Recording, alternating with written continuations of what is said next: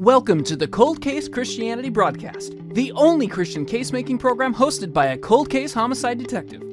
J. Warner Wallace has been investigating cold case murders in Los Angeles County for over a decade.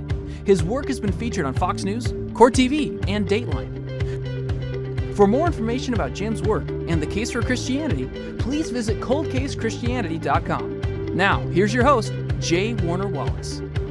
Welcome back to Cold Case Christianity. I am J. Warner Wallace. Today we're going to talk about the third letter in an acronym that we have been developing with you to help us prepare to do better as Christian casemakers, really just better as Christ followers in our culture. We have been focusing on how to equip ourselves so that we can develop a forensic faith. And this is something we've been doing with young people all the time. And I have a fear, I'll just say this to you. When I'm talking about the importance of training for young people, I always fear that the people who are watching who are older, my age, will say that's for young people. No, it's not for young people. The reason why I'm focused on young people in the church, young Christians, is not because they happen to be a certain age. It's because I know that that group will grow up into a culture that's even more antagonistic toward the Christian worldview than the one that I'm living in now. So I'm simply preparing the generation that I see that's going to have the greatest challenge. But guess what's going to happen? Don't think for a second that we're not going to be there with them, because we'll be older, but we'll be there too. And granted, they're going to be beyond us, but there's going to be a season in which we're going to be standing right alongside young people, and we're going to be probably the folks that they are going to look to for answers. So as I encourage young people and help to train them, I hope I'm also encouraging you, because for the most part, the first trainer that your child or your younger associate at work or your younger colleague who happens to be a Christian or the younger person in your congregation, that first person they're probably going to turn to may be you when they ask a simple question. It might be you when they've been sitting watching you for some time to see how you react in the crisis. So I do think that these principles and that this need for young people to train is also shared by those of us who are older. Now, we talked initially about the difference between teaching and training. Teaching is important, but training is far more effective both for ourselves and for young people, because training is simply teaching toward a challenge. And it starts with the T for train, T-R-A-I-N. The T is for test. This idea that you need to test yourself early to see how much you don't know about something before you actually are motivated to do any teaching or learning or training anyway. As a matter of fact, we discovered this early on with young officers who fail in the field and find themselves having to struggle to do better, and they want to train then once they've failed in the field because they don't want to fail again. It's dangerous to fail when you're a first responder. So testing is an important first step. We've already talked about that. We've also talked about the R, which is raising the bar, requiring more of ourselves. We actually have a high bar for a lot of other things in our life, but it seems like we can get a little bit lazy when it comes to the spiritual things. You know, you might be, for example, more invested and dedicated to your physical training than you are to your spiritual training. You may not miss running as much as you miss your time in devotionals or your time studying or your time sharing what you believe with others. There are some spiritual disciplines that we sometimes get lazy about before we get lazy about other disciplines. If it's a discipline related to our job, I bet you we're pretty steady with that one. But when it comes to this, we sometimes will drop the ball a little bit. So we talked about that also. Now we're going to talk about the third letter in the TRAIN acronym. And that is about arming ourselves with the truth. It's one thing to see what you don't know, and it's another thing to want to raise the bar, but at some point you've actually got to start doing the learning. You've got to start seeing what's out there and studying the other views that are out there. Now, I can tell you that this was important to me as a new officer, because I felt like, you would never send an officer into the street unarmed, right? There's danger out there. We kind of feel the same way as parents of Christians, young Christians. We don't want to send our Christian kids out into the world, if it's the university or wherever it may be, unarmed. We want them to at least know what truth is and know how to kind of behave or wield the truth in a difficult environment. We want our kids to have two pieces: tools and the ability to use the tools. Truth and the ability to navigate with the truth in a difficult situation. I experienced this. I've got here my first Sam Brown I was ever, so it's got more polish on it than it needs to have probably. And this is the first Sam Brown I was ever issued. When I first started, I think I had no space on this belt at all because I was carrying all kinds of tools. I wasn't sure what I was going to need out there, and every one of these compartments would hold a tool. It's got a blue training pistol, by the way, in case you're wondering about that. But each one of these will hold a tool, a baton, a mace. So you can hold a taser in a holster. You can hold your handcuffs, your radio, all kinds of tools. And when you're not sure what to use, you bring everything. And I felt in those first days, kind of working as a young patrol officer, that I knew where I had muscle memory in terms of how to get those tools out of that Sam Brown. I didn't have to look. I could do it without looking because I knew I was going to use those tools and I wanted to be ready with them. Now, it's one thing to give an officer a bunch of tools on a belt, but if he doesn't know how to operate with those tools, they're about useless or even dangerous. So we have two things we have to do in terms of arming ourselves. One, what are the basic tools we're going to need? And two, how do we develop and practice with these tools so that we become so good at using them that it's almost like muscle memory? That's what we're going to talk about in this session. We'll take a quick break. When we come back, I'll show you why this is so important for young people.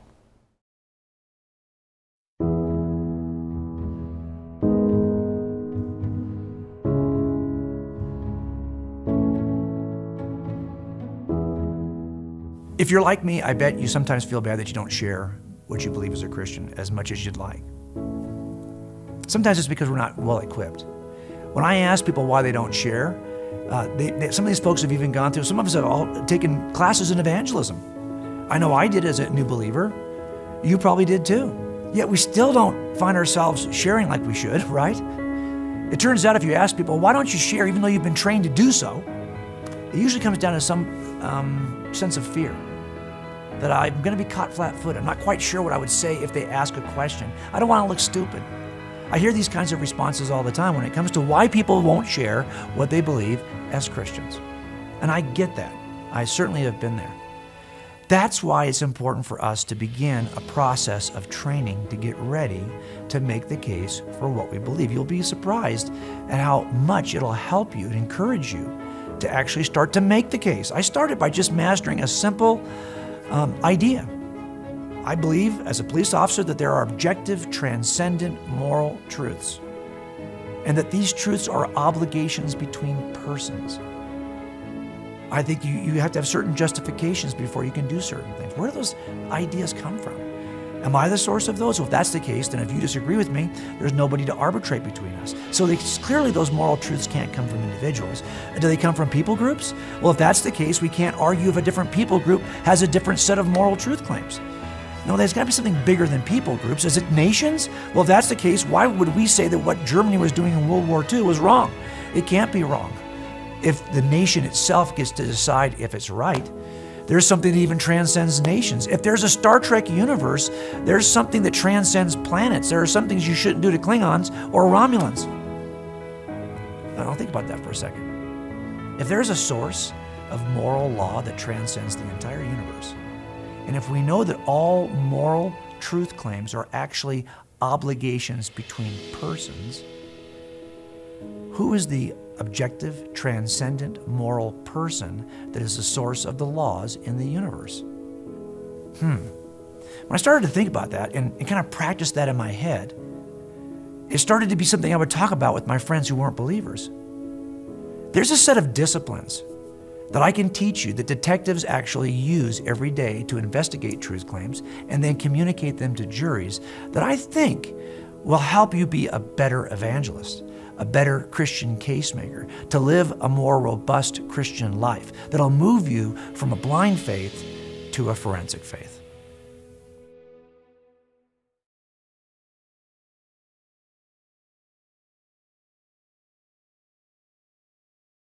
Now, sometimes when I talk about this, about equipping ourselves, about arming ourselves with the truth, this is where it feels like heavy lifting sometimes, right? Now, I've got a small office now behind me. I used to have books all the way from the ceiling to the floor, and I started giving those away to students when I would have them come over to my house to train or to get ready for an event that we were going to go, a missions trip or whatever. I would empty out my shelves and just put them all on the floor. And I only would purchase the books that I needed to read right now. Usually I have to get them used. And I only keep that small collection behind me. If I've read it, I will typically give it away, unless it's the kind of reference book that I need to refer to again and again and again. Maybe you're the same way. But I can tell you, you got to read these books. Why collect them if you're not going to read them? That takes time, right? That's one of those raise the bar issues. Are you willing to invest the time? And then what are you basically investing your time in? Now, I realized this pretty early on as a young trainee trying to keep up. I had training officers, and during the training sessions, especially the physically demanding training sessions like defensive tactics and other, wrestling or whatever the thing was we needed to do. A lot of the stuff wears you out physically. And you've probably heard it said before, the less you sweat, sweat, the more you sweat in here, the less you'll bleed out there. That idea that we're going to sweat hard, we're going to work hard in here, we're going to even go beyond what we think you're going to face. So that when you're out there and you're in the midst of that crisis, it's not going to be quite as bad. Now, that's hard to replicate, right? And so a lot of times we had range masters who would set us on treadmills, and then we have to run around behind props that we're shooting behind. He's trying to replicate what's going to happen in a real shooting. So this is something we have to do if we're going to be well equipped. I think this is important for us to do for ourselves, and we can model this then for other young Christians. If you are the parent of a high schooler right now, you really have two approaches you can take with your high schooler. And I see parents who will ask me this all the time. I even see parents who will come to me before their kids are enrolled in school, elementary school, and kind of start to ponder, what should we do? Should we isolate our kids from what we think is really not a great system that we're not happy with, our local schools, whatever. Some people are delighted with their local schools, great. Our kids kind of did both. We did some homeschooling. We were also in the public school system. So I'm not really advocating for one or the other. But I can tell you that if you think you can isolate your kids and keep them out of harm's way, maybe even you're thinking you want to send them to a Christian university because you're afraid to send them to universities that hold a more hostile secular worldview. Well, if you take that approach and you think you're going to be able to isolate your kids, I think you are eventually setting them up for a fall. And we have to do a better job than that. We don't want to isolate, we want to inoculate. Now, I've talked about this a lot in the past, but let me go a little more thoroughly. I'm going to show you an illustration here from Forensic Faith that I think hopefully makes it clearer. If you look at this, you'll see you have a couple of choices. One, you could isolate your kids at home. In other words, just kind of behind the safe barrier of your own family and your own worldview, that just keep all the bad ideas away from them, like the shield that has the bad ideas bouncing off of it. But if you do that, they're going to be completely unprotected, either in university or in the workplace eventually, or as parents raising your grandkids, because they haven't really ever engaged the ideas. Now, if you can inoculate them, in other words, give them a dose of the other side's ideas, give them a dose of what's being offered from the new atheists, what's being offered aggressively on the other side, then when they have kind of learned what's wrong with those ideas and have learned that those ideas are false and can be overcome, well, then guess what? You can put them in any environment, the university or whatever, and they don't need that shield. They are the shield because they've already been inoculated against bad ideas. What I mean here is that inoculations for the flu, for example, you give a small dose. It doesn't have to be a ridiculously small dose when it comes to bad ideas. You can give them the entire breadth of the bad idea, but you do it in a controlled way. The first exposure, I don't want my kids to first hear bad ideas, especially arguments against Christianity or arguments against theism. I don't want them to hear them for the first time at university when I'm not around, or when the first person they're going to ask is somebody who's not equipped to answer the question.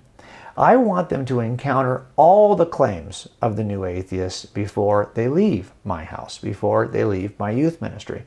And we will go through those ideas. I will show them both sides of it. I would encourage them. I'm not going to give them a straw man view of the other side. We actually, you'll see on my bookshelves, it's about 50-50. Books from Christians on the same topics sitting alongside of books from atheists. And I want my students and my own family to be able to navigate both sides. Look, we sometimes are afraid because we think, oh man, we can't show the other side. We can't show the bad ideas because then they'll hear the truth and then we'll have a hard time keeping them as Christians. What, really? Okay, the Christian worldview is true. That is the truth. Now, if you're concerned that you don't want your young people to hear the objections, it's probably more that you're just not sure how to respond to those objections than it is that they were going to find that that's true. It's not true. Christianity is true. You, though, and I may not be ready to defend what's true. That's a problem. But it's not that this view isn't true. And so what happens is we sometimes are afraid for our kids to read that view. Because look, if I read Dawkins, if I have my kids read Dawkins, but I haven't read Dawkins first, and I don't know what's wrong with Dawkins' thinking in those books, well, really, then I would agree with you. Don't let your kids read Dawkins if you haven't done the heavy lifting first. Look, it's not just going to be, how many times have I been at a speaking engagement where someone has come up to me afterwards wanting to buy a book for a child who has walked away from their faith, thinking that that book is going to solve the problem, that they don't even need to read the book themselves first. Just give the book to somebody. It's all in there. All the answers are in there. You and I both know that we have to master the answers for our own family's sake and for our sake. Look, there's something that's so powerful about arming yourself with good information. It gives you great confidence, right? And it'll help you to navigate going. After the break, I'll tell you why I think it's a character builder. But what I wanted to say before the break is, folks, if you have not started to assemble your collection of the top, it's easy to Google to find them, the top 5 books written by an atheist in the last 10 years. There's lists of these all over the internet. Go get them. Read them. Let them shake you. Let that be the test. Raise the bar and say to yourself, I am now going to read and see why these claims made by atheists are untrue. Because trust me, for every one of those books, there's 10 that are written by Christians responding to those objections. Most of the stuff's on my own website. And there's lots of websites. Don't need to go to mine. But there's lots of websites out there. As a matter of fact, NRB, the network that you're watching this show on, has some of the greatest apologists on it answering those objections. So I want to encourage you, number one, equip yourself, arm yourself with the other side's view. Then begin to respond. And read those responses. Oh yeah, I know, this is a big ask. I know this is really raising the bar because this is going to be time consuming. Well, if you're spending the time to watch this show, you're probably already headed in the right direction anyway. But I'm not asking you to add another 10 hours to your life this week. I'm asking you to reallocate time that you're already wasting somewhere else. It's time for us, if we say we're going to live in a culture and we're going to actually express our Christian worldview in that culture, we're going to be Christ followers in that culture, then it's time for us to accept the responsibility of training ourselves, of actually knowing what we believe and why we believe it. So I want to encourage you to start your library, to put some tools in your Sam Brown. Do you even have a Sam Brown filled with tools? It's time for you to do that. You've got stuff. I know people who've got knickknacks all over their house. They've got their sporting gears all over that. They've got trophies from everything they won since high school stored somewhere in their house. It's time for us to make room for the resources that'll make you a stronger Christ follower. When we come back after the break, I want to show you how this will actually do more than change your intellect. It'll change your character. And we'll talk about that right after the break.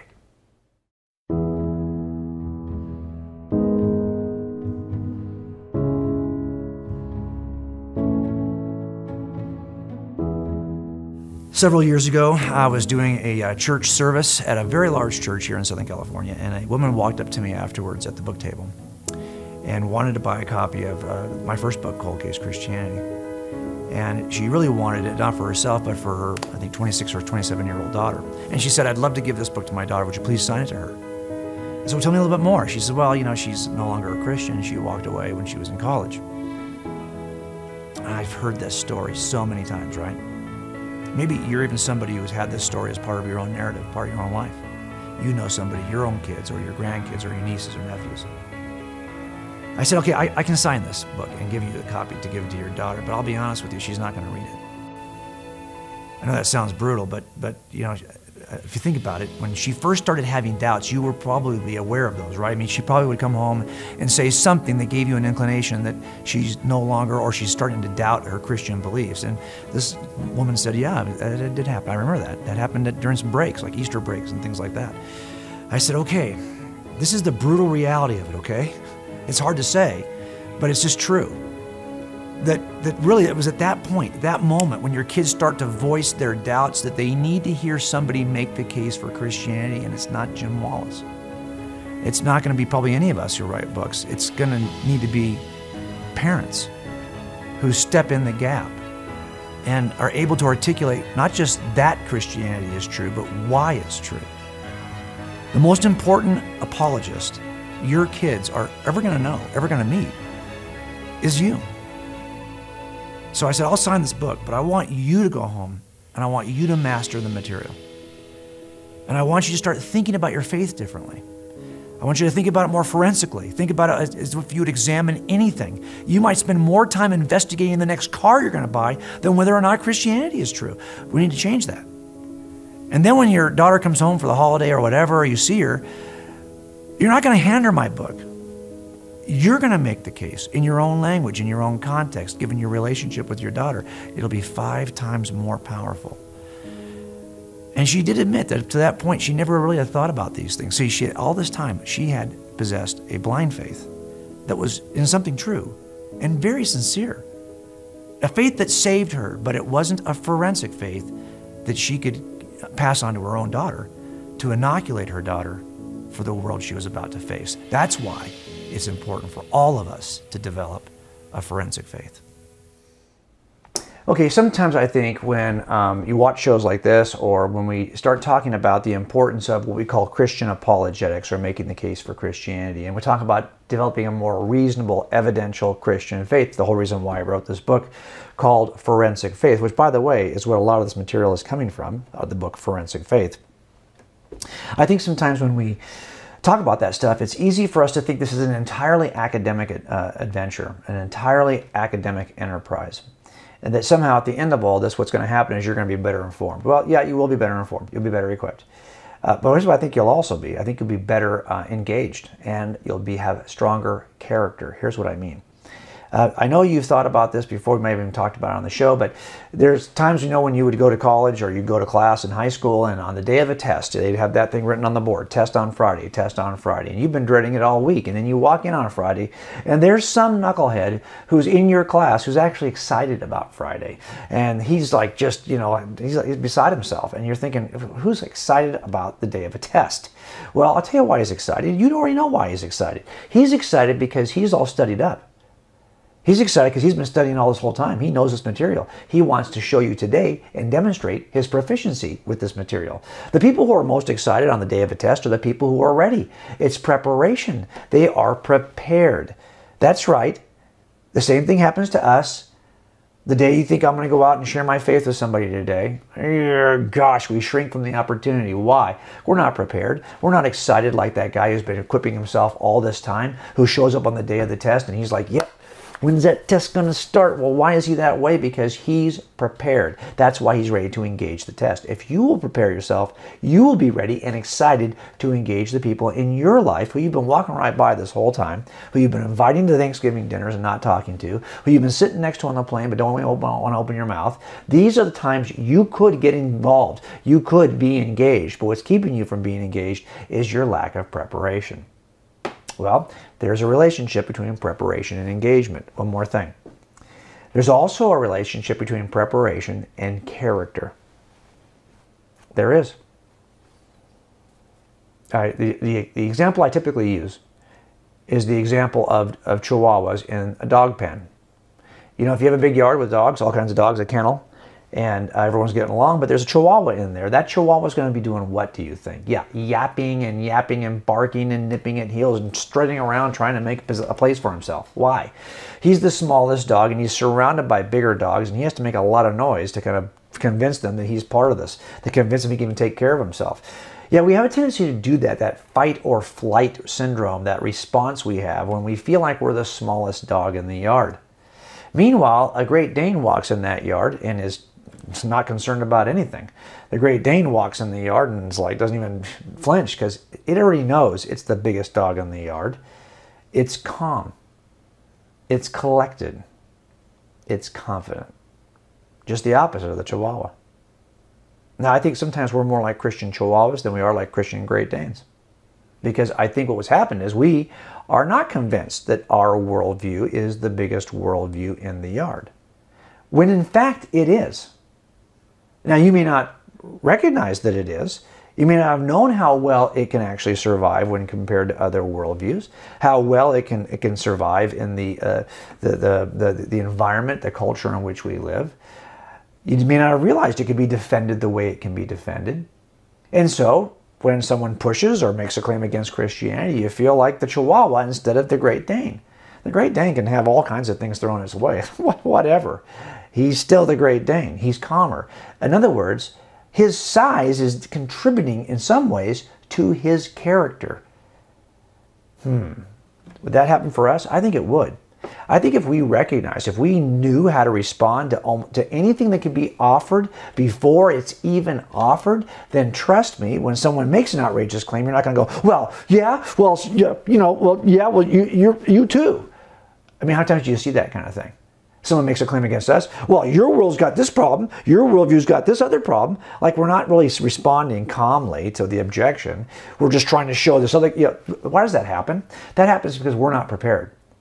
And we find ourselves doing the Chihuahua thing instead of the Great Dane thing.